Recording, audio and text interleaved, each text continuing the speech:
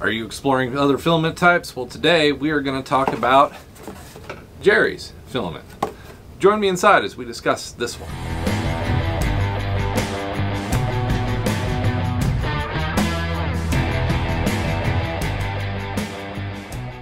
Hey guys, welcome to today's video. As I said, today we are going to discuss Jarees Filament. Specifically, we're going to talk about their PLA Plus and their PETG.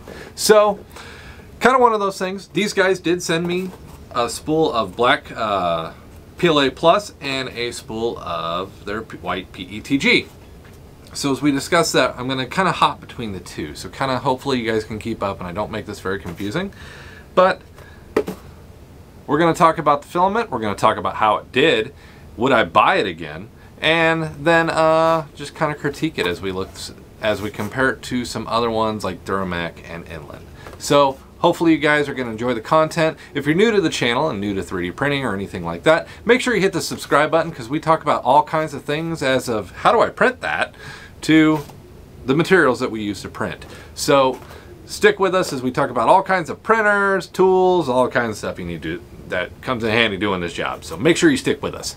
Now, got a question about 3D printing? Make sure you leave that comment down below. Definitely want to know those questions because not only does it let me help you, but it also gives me content to help out a lot of other people. So definitely leave those questions down below. And of course, if you can share the video with anybody that knows in 3D printing or just wanting to get started or thinking about the hobby, it'd be much appreciated. So let's hop in and let's talk about this Jarees Filament. All right, so what I'm going to talk about with this video, we're going to look at the Jarees filament, we're going to look at some of the Inland filament, we're going to look at the quality of how the filament printed.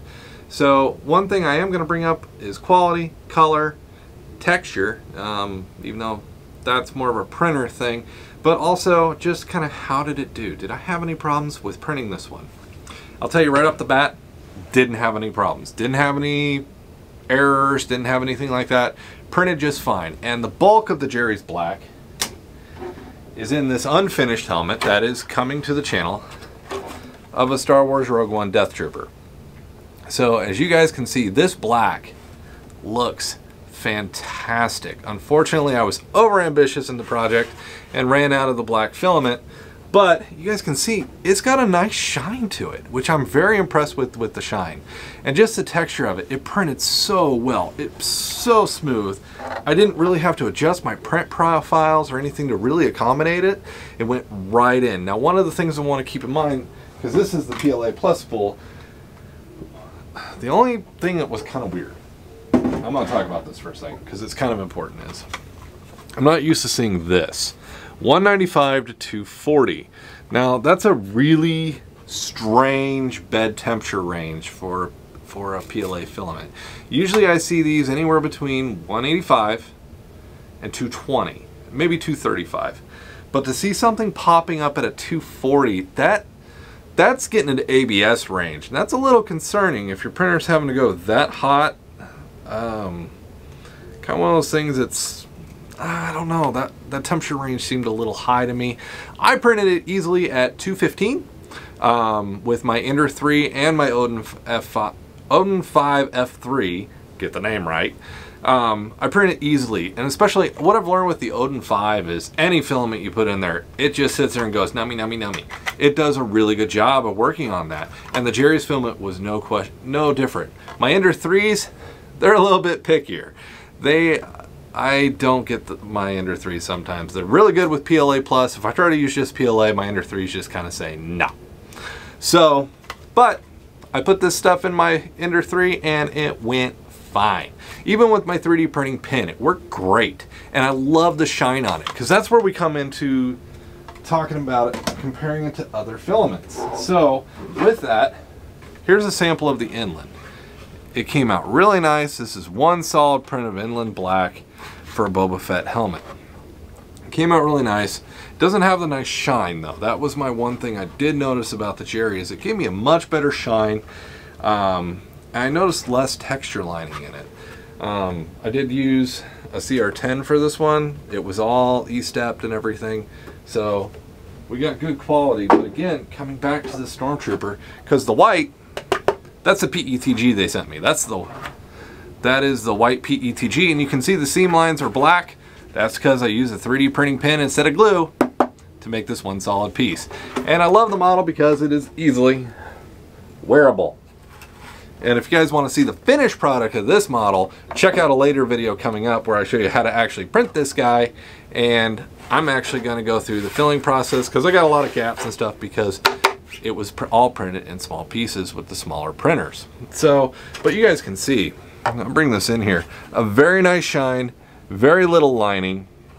The print just did excellent for what it was. And the filament, I gotta say, for a gloss, this filament worked really well, because that's where I'm going to talk about the Duramac filament. Duramac Black,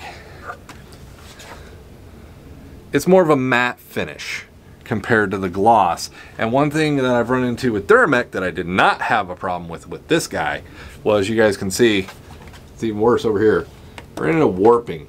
This is PLA Plus, just the same as the other, and I ran into warping issues with the Duramac filament that I actually had to run my bed hotter to keep it attached, which not as always. You do what you got to do to get, every filament's different.